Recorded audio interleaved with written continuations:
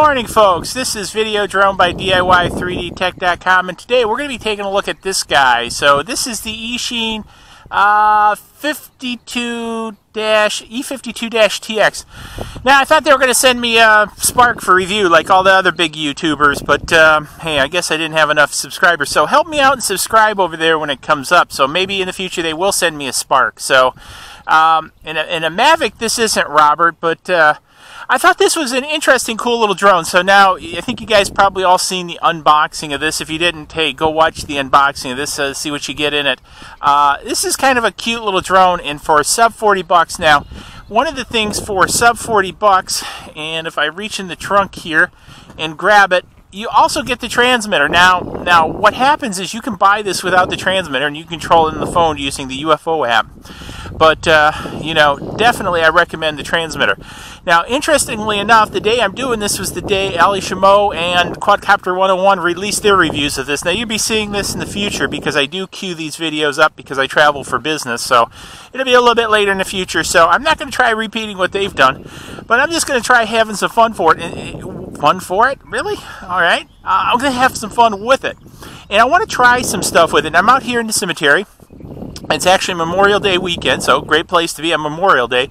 Anyways, it's kind of quiet out here, but one of the things, if you watch my channel for a little bit, I like the cemetery. I like doing cemetery flying and things like that. A lot of history here, a lot of, you know, in a strange way, beauty. You know, look at the, you know, dew on the grass, the, you know, uniformity of all the headstones, and so, anyways, I just think it's a great place to fly, and most of the time there's not very many people out here. Well, actually, people that you can do any damage to with these things, and so it's a great place to practice. So, because this is a rather large cemetery, we have actually another cemetery across the way here. This is the Veteran Cemetery over here. This is Lakeshore here.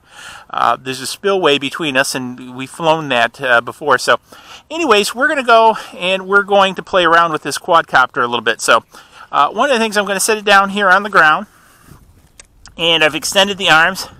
I am going to turn it on.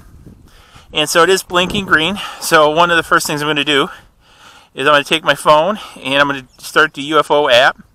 And I'm also going to start the controller too. And I need to, it should just bind with the quadcopter because I've already done this once in the house. One of the other things I want to mention, the props on this are press-on. I mentioned in the initial unboxing, I thought they had Phillips screws, sort of like the Hubsan. These just press on. Also, be careful. Don't be standing above it, because if you don't have them on tight, these will shoot about 20-30 feet in the air and poke you in the eye. So, so I don't know if you can see, but we're connected there. So let's go ahead and, no, we don't want the camera. We want the UFO app. We want to play. And so we have the camera video on there. And we're going to start video recording, I think that's what happens when I press that. So it's recording. And we've started up. Now, this bad boy has one key takeoff. So let's start one key takeoff. And I think we already lost the prop, folks. So we did. As I mentioned, we lost the prop. That baby probably went flying, and I probably didn't bring any other props with this. So let me go see if let me stop the video here. And let me see if I can maybe find it. If not, we're going to have a problem. Okay, so fortunately we found the prop. We put it back on. One of the things I've read on the forum, some of the guys are actually painting their props or painting a marker on the props on the center so you can find it. I think I'd probably recommend that because the black just sort of, as you can see, meshes in with the ground. So let's give this another shot. So video recording seems to be on. One key takeoff. And we're in the air. Now this bad boy's got altitude hold. And so I'm going to push it out a little bit and bring it back this way. Now I think this is, you know, for basically sub 40 bucks with a remote controller, this would be a fun quadcopter to have. Now it's I think I'm going to need to trim it out a little bit, so I'm going to have it hover over here, and I'm going to try trimming it. There we go. Now that's a little bit better. And now I'm going to have to trim it back a little bit. I over trimmed it. There we go. That's a good trim. I'm liking that. I'm liking that a lot. So let's do, I've got a little bit of forward walk. This guy looks like it could be a lot of fun. I'm trying not to get my license plate in there because I don't want to blur it. Yeah, it's still walking a little bit. So I'm going to have to, again, trim it out a little bit. There we go. So again, you know, kind of a little bit hazy morning here. We're recording around the headstones. We're just kind of walking. Now I'm having to keep trimming it. So, and so let's yacht around. The picture is actually not too bad. I don't know if you can see it, but while I'm recording, well, I should have done a screen recording on this too. So you seen the screen rather than just recording the video. But it wants to keep walking, but the pieces, let's walk it out a little bit over the cemetery headstones. We're going to kind of fly it out there. I need to take my other glasses off so I can see. Whoa! Let's stop the recording. I'm not sure if she ran out of battery or what, so that just kind of fell right out of the air. I don't think I was running it that long. I put a fresh charge on it. Thankfully we weren't too high. Fell in the wet grass here.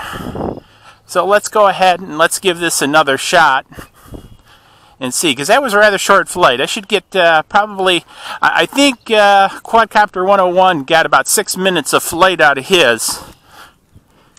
So let's go ahead and give this a try.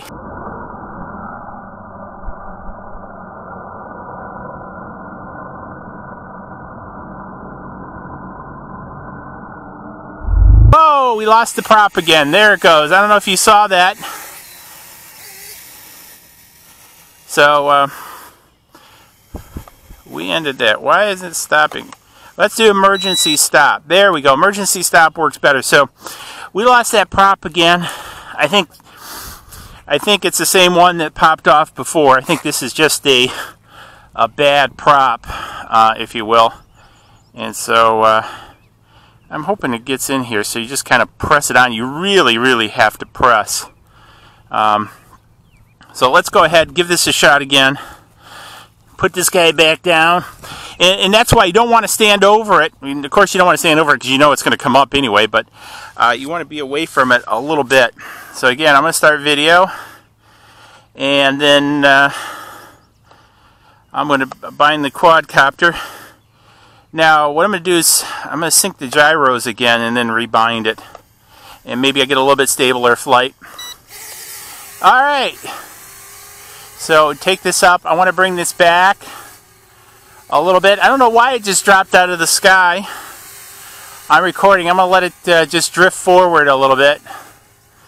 And see, you can see how it's just kind of let the drift do a little bit. Now, I'm going to... it seems, boom, down again. I'm not sure why it's doing that. That's sort of interesting. Maybe I need to take it up a little bit higher, or maybe I need to stick it a little bit more. Maybe I need a new battery. But the recording still seems to be working. So that's what's got me a little bit baffled, because again, so far, I'm having a good time with this guy. Now, the other thing I noticed, some people have rubber banded batteries to this. I'm going to try that in the future, rubber banding some batteries to this guy. So let's go ahead, you know, larger batteries, because that is a tiny battery. So let's go ahead. And we're recording. Let's take it up a little bit more. And let's bring it back this way. And let's bring it. The stick response is rather slow. The stick response is rather slow. And it's going down, folks. It's going down for the count. I'm going to have to try another battery on this, folks. I'm a little suspect why it keeps dying. So far, I'm having a ton of fun with this little guy. Now it wants to take off again. Let's see if we can take off again, or did I lose a propeller, or no. I think it's stuck. Now, pressing this button is the emergency stop. Now, definitely looks like I lost another propeller. Oh, here it is. It just came off in the grass. It's this guy again. I don't know if that's part of my problem or not. Let's give it one more shot. I want to make sure you're getting this in the picture, how I push this on. It just presses on. And it's a little bit wet from being in the grass, but... And you notice it starts again, so the battery seems to be okay. So I'm really not sure what the deal is. But I definitely plan this to be a bit of a hack copter. So armed. I love the auto takeoff. That is just really cool for... And the response of this stick is really slow right now. I don't know why that's so slow. And it's going back down again. I'm full sticking it up to keep it up. I wonder if it's something in the barometer hold, guys. So I'm just going to kind of let it do its thing. Big delay in the stick time. Big delay in the stick time. And here comes a car, so I want to make sure I go get it before they run it over. So, yeah, it's kind of amazing here on a weird hour on a Saturday morning that there are people driving around the cemetery. But, of course, there again, I'm driving around the cemetery. So I had to walk up here and get this.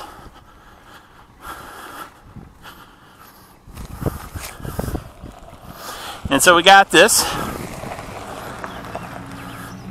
So anyways, this is a little bit what you can expect. Now, I think there's a few bugs in it, but I tell you what, for 40 bucks, I'm going to see if I can't work out the bugs.